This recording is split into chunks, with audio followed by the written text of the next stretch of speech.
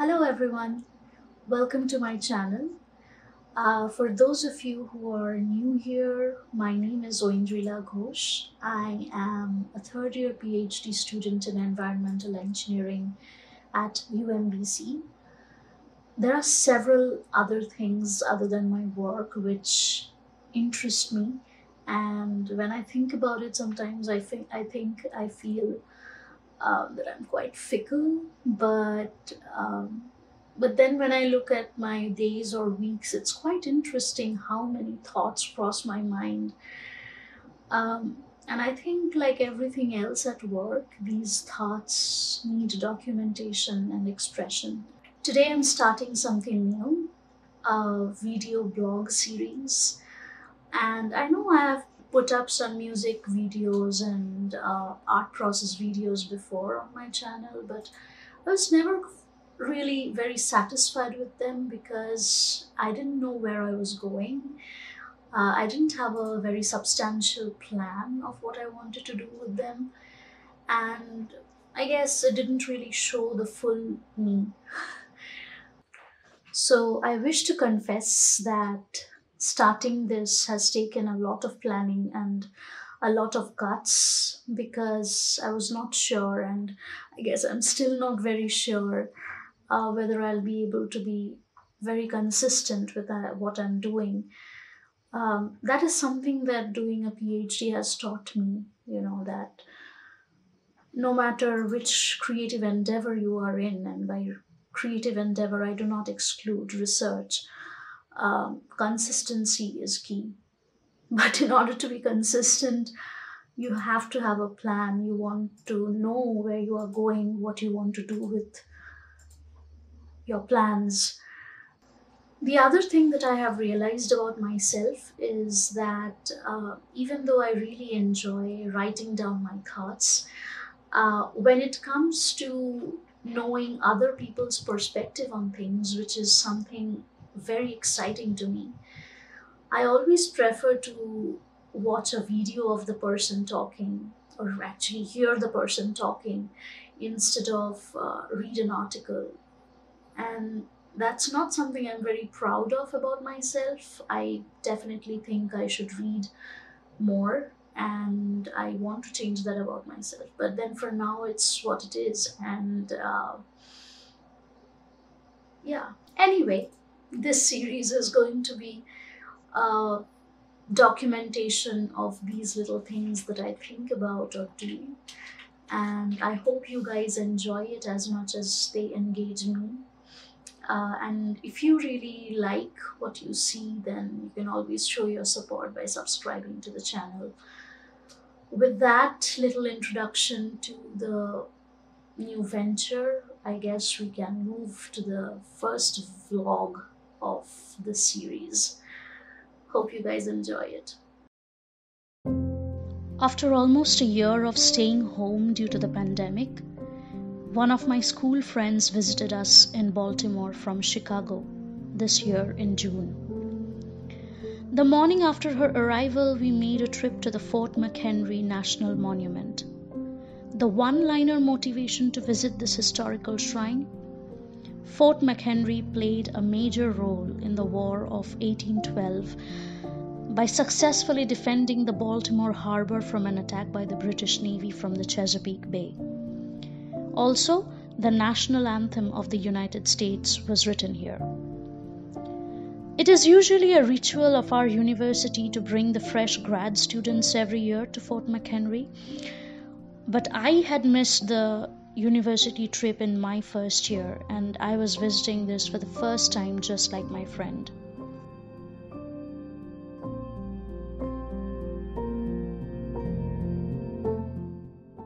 After the American Revolution between 1775 and 83, the War of 1812 was a second war of independence for America. The war happened because the British were attempting to restrict US trade and compelling American seamen to join the Royal Navy while America was desiring to expand its territories.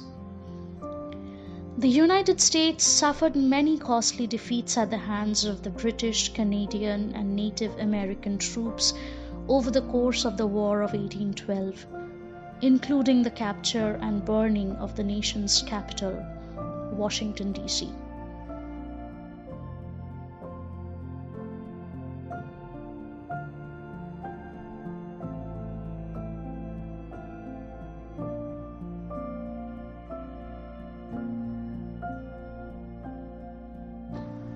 But in New York, Baltimore, and New Orleans, the American troops were able to repulse British invasions.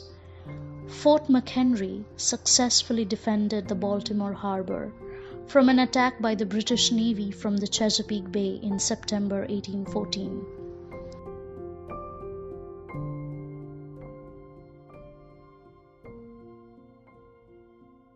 On the morning of September 14, 1814, an American garrison flag 30 by 42 feet was hoisted, signaling the American victory over the British in the Battle of Baltimore. Sir Francis Scott Key was inspired by this flag to write the poem Defense of Fort McHenry that later became known as the Star-Spangled Banner, the American national anthem.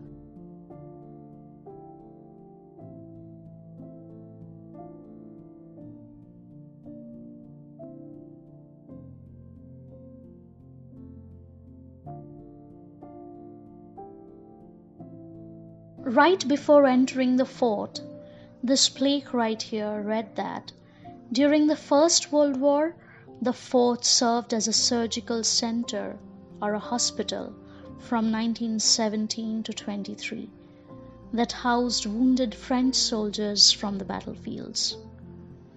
As you walk towards the entrance of the fort, you see the cannons facing the Chesapeake Bay on your left.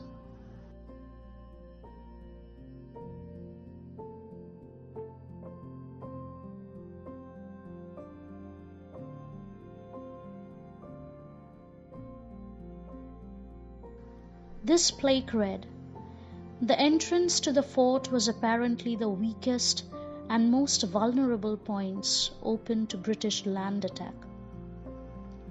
Most plaques across the fort's premises had these super cool hand-drawn watercolor illustrations of the history of the place, just like this one.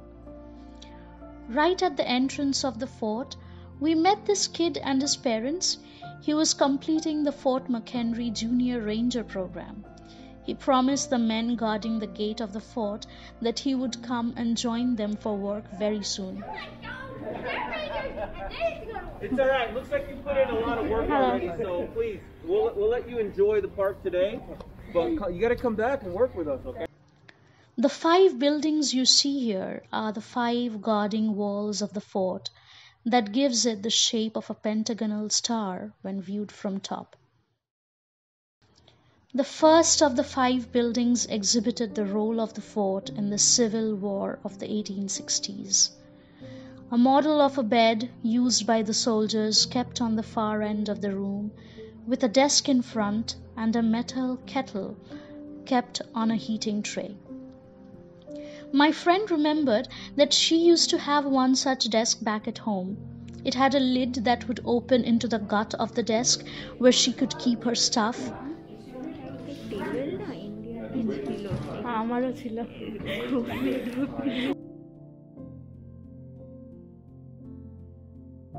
A writ of habeas corpus directs a person, government, or official to produce the prisoner and justify the prisoner's detention. Okay. মানে unlawful prisoner নেওয়া যায় না, সেটাকে ও suspend করে দিয়েছিল। President Lincoln suspended the writ of habeas corpus and placed Baltimore under federal control. Over the next 6 months, federal authorities shut down newspapers, replaced police officers with Union soldiers, arrested hundreds of citizens.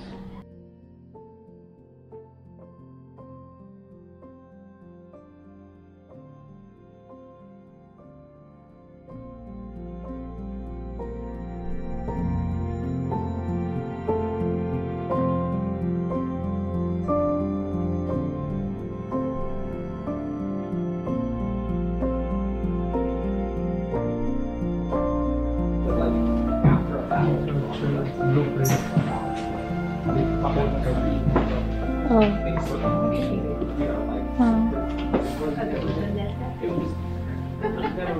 সেখানে গানটা তো start মানে basically এই জায়গাটার উপর দিয়ে ব্রিজটা বানাতো আর কি। তো এটা মনে হয় এটা ফোর্টটা, তো সেটাকে ওরা থামিয়েছিল আর কি। তাহলে ডিস্ট্রয় হয়ে যেত আর কি, মানে এই জায়গাটা আর কি।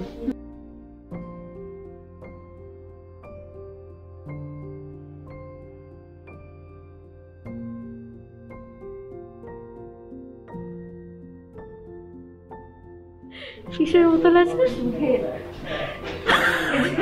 দুধের বোতলের সঙ্গে এটা কিসের বোতল?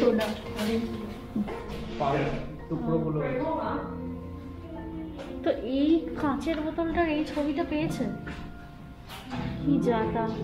ছবিটা হয়তো এক্সিস্ট করে, বাট জিনিসটা পাইনি আর কি।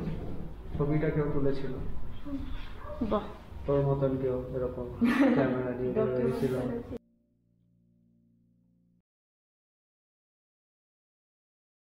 We spent a healthy amount of our morning walking in and around Fort McHenry. By around noon, we were quite hungry. We grabbed some lunch at a French Mediterranean tavern in downtown Baltimore called Mary Louis Bistro. I had been to this place only once before. One of my friends from work introduced me to the place, and I had instantly fallen in love with the delicious food and the aesthetics of the ambience. We ordered one of my favorites, the French onion soup, for our starters. The simplicity of this dish is probably why it is such a favorite of mine. Minced onions in a broth, with thick slice of bread at the base, and a generous helping of cheese dripping but hardened with a firm bake on the walls of the porcelain bowl. After a belly full of main course and dessert, we were headed towards the Baltimore harbor. Driving through an old city like Baltimore has its own perks. I agree, the traffic can be peevish, but looking at the old buildings merge with the newer ones and the interruption of sudden graffiti walls is so charming. Baltimore Inner Harbor is a stretch of paved pathway that links the Chesapeake Bay to the rest of the city. After a hard and rusty week of work, one can easily uncoil by taking a long stroll by the waters, gazing at the Baltimore skyline, followed by a delicious seafood platter for dinner, or just get lost on one of the benches up on the Federal Hill.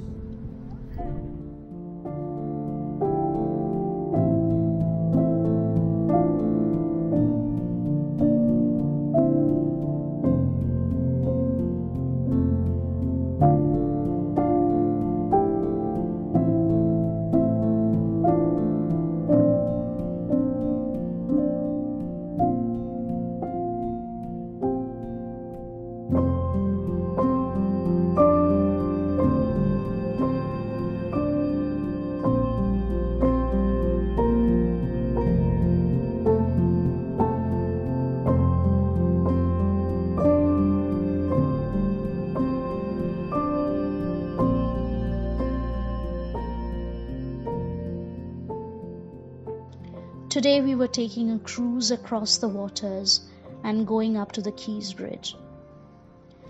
The Baltimore region was home to Native Americans before the European colonization that started in 1492 after Christopher Columbus found the American landmass.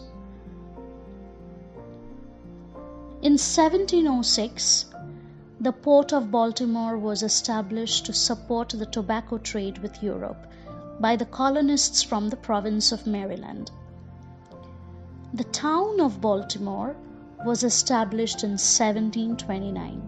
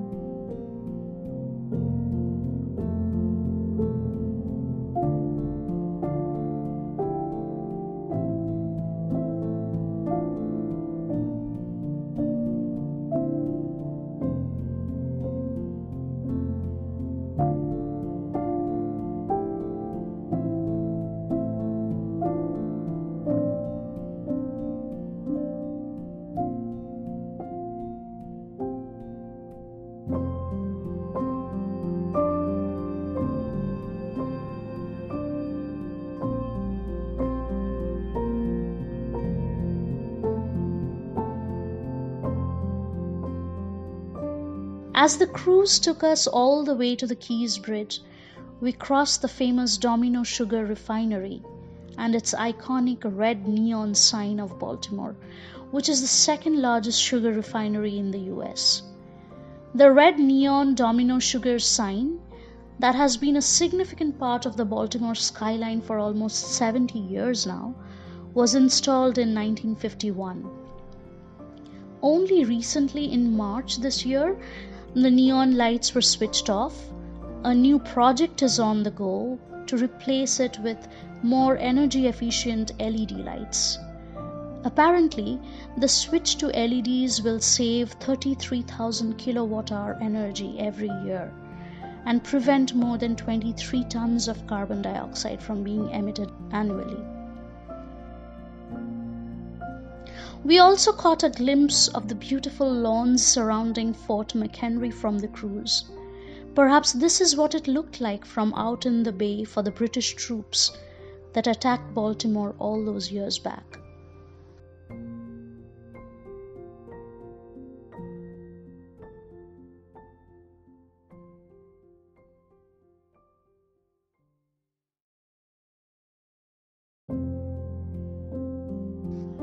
That night, we had an Italian dinner at a homey Sicilian cafe called Cafe Gia Ristorante.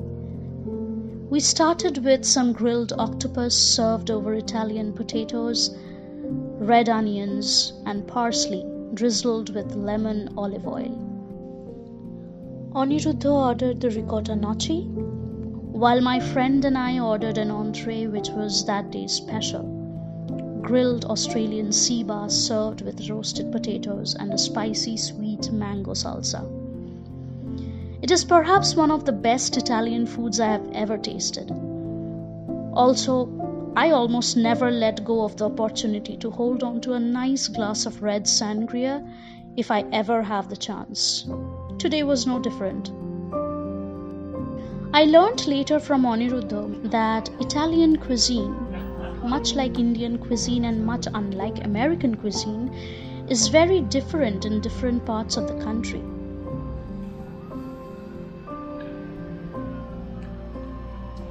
Baltimore becomes an interesting city at night, a colorful, noisy little humdrum affair with secrets in its several deep little pockets. It started drizzling again.